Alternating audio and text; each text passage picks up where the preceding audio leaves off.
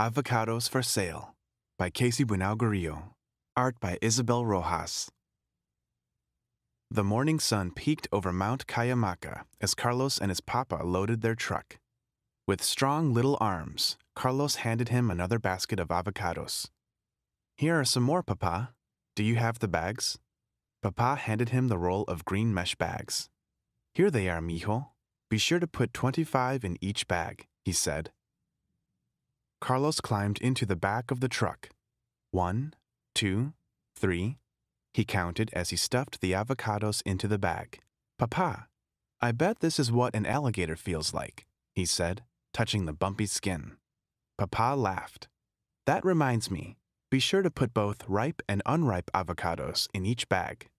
That way, my customers can eat some right away and have some for later this week. Do you remember how to tell which are ripe, mijo?" he asked. "Sí, Papa. They are soft." "Sí, soft for making your favorite, guacamole," Papa said. Carlos loved guacamole. He helped Mama make it in the kitchen. She let him mash the soft green avocados into a tasty dip. After all the avocados were loaded into the truck, Carlos and his papa set off down the road. They pulled over onto an empty patch by the side of the road and set up the tent and table.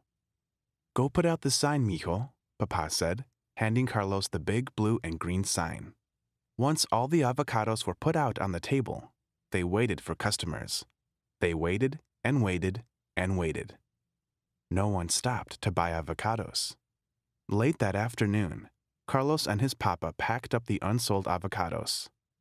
"Oh, mijo," said Papa, "if we don't sell these avocados soon, they will all be too soft." "Too soft?" thought Carlos. "Papa, stop by the store tonight and buy some containers," he said. "I'm going to have Mama help me in the kitchen tonight." That night, Carlos and his mama made guacamole and filled several containers. Then Papa helped him make a new sign. Carlos colored a big picture of a bowl of guacamole, and Papa painted the words, "Free samples," above it. The next morning, they packed avocados and guacamole into the truck and drove off down the road. Carlos set up the guacamole, avocados, and new sign. They had customers all day long. Late that afternoon, they began to pack up the tent and empty table. "Papa," Carlos said, "I can't believe we sold all of the guacamole." "Not all, mijo," chuckled Papa. "I saved one for you because I know it's your favorite."